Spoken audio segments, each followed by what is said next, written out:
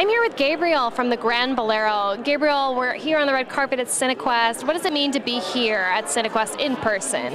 Well, it's an amazing feeling. It's actually a surprise to me because my movie is about pipe organs, and this theater has a giant pipe organ in it, which I took a tour. It's so perfectly restored. It's so rare to find like a 1920s Wurlitzer so well conserved. You know, it's an honor for me to be here.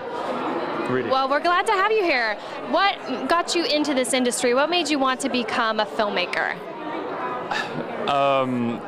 It's such a, I'm probably every filmmaker will answer this way, but I really love when, if I tell a story, I can inspire someone else, you know? If I see that passing, then I did my job, you know? And when that happens, it's such a relief.